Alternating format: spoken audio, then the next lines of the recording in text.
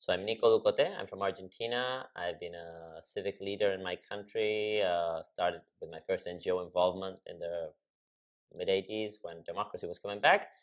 And in my most recent efforts, I've been trying to translate most of the skills and causes I push from civil society into political engagement and working from the political and democratic process to try to improve both our electoral system and the outcomes of people's engagement through elections and political practice in my local district and in the districts where I've been able to work.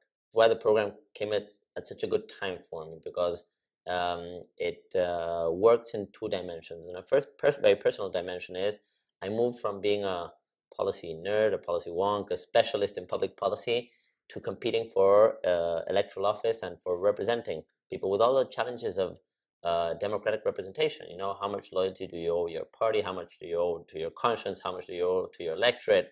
How do you deal with all these different dynamics, which are very typical of our democratic representation challenges?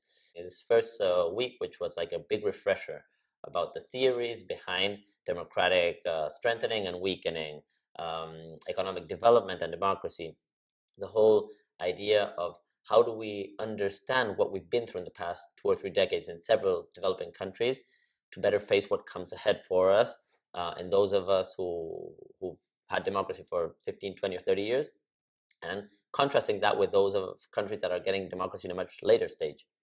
In other programs I've participated, you have people who have more business interests or people who have artistic interests, and there's not this common language or this common passion for issues of improving governance and the pillars of our political development.